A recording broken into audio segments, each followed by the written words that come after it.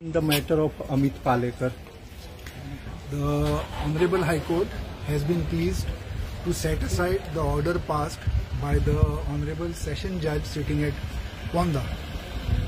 The court has held that that order passed by the Session Judge or Additional Session Judge sitting at Ponda was an illegal order.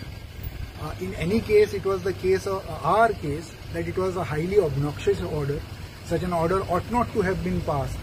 And unfortunately, there was gross non-application of mind to the earlier order granted by that very court, which in fact had permitted us to leave the country. Now, what the learned Additional Session Judge did was, he tried to infer certain things in that order which was granted, which had granted me permission to leave the country. Now, one of the cardinal principles of law is that when an order is passed, you are not supposed to read into that order anything or infer anything in that order. The order should speak for itself.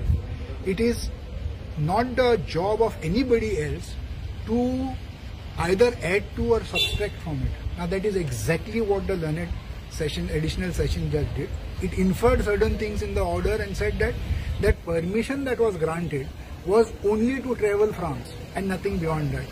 Now the High Court has felt that that inference drawn by the court was uncalled for and highly unwarranted and sets it aside. Now in addition to that, there is one more aspect which I would want to point out to you, is that even if there is a violation of a condition of bail, it does not automatically mean that the person's bail should be cancelled and that he could be taken back in custody.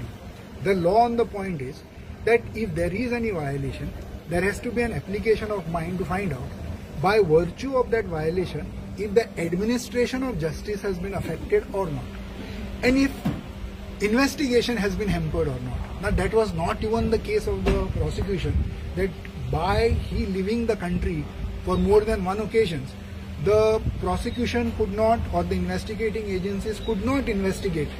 Nothing of that sort. So this was, as we have already said, that this is only a political vendetta. There is, it was basically, if I may say so, a storm in a teacup. So sir, should we understand now that Amit Palekar has the blanket order to travel abroad now? Yes, of course. We always felt that he had a blanket order, and the court now gives its imprimatur, puts its seal that it is a blanket order. So now if Mr. Palekar wants to go wherever he wants to go, he need not go back to the court and ask for permission. That's the position of this order today. Thank you, sir. Thank you very much. Thank you.